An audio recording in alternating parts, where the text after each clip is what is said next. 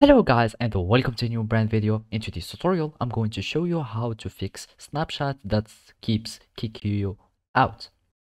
So now, the first thing that we need to do is to install our Snapchat application. So the first thing, you will need just to go to your phone store. Either it is Play Store for iOS phones or Play Store for Android phones.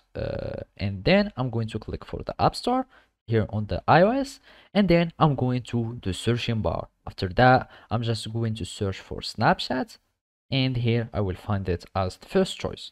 Then you will need just to go to the Snapchat application and click on get, download, install, depends on the icon or depends on your phone version. So you will need just to click on this button, and you will need until the application starts downloading and installing automatically.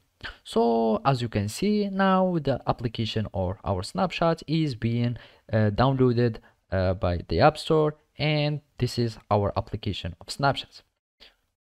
So now after that the application is installed, what we need just to open our application. So I'm just going to click on open, and then it will require us to log in or sign up. So if you have an account, just click on login. If not, just click sign up so you can create a new one. So I'm going to log in here, and then after that, after you log into your account, you need just to follow these simple steps.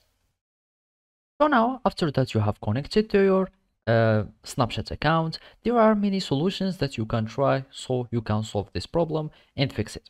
So the first solution is to check your network. Make sure that you have stable and strong network connection, because this rendering and all these setups require a good connection.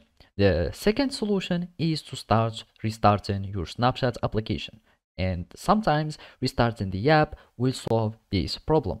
Also, after this, you may need just to make sure if there is any solution, if there is any updates for the application. So you will need just to go to your store, and then you will need just to search for your app and see if there is an update button or checking for updates. If your Snapchat is up to date, you will need just then try restarting your system. And if the problem still persists, there is another option that you can try, is clearing your browsing data or only your clearing cache. So make sure that you go to the privacy control section and then click on clear data. After that, you will need just to go to the bottom and click on clear the cache. And by that, you will probably be able to solve this problem. Otherwise, you can just try uninstall and reinstall your Snapchat application, and you will have the problem solved. So basically, this is how you can do it. Thank you for watching, and see you next time.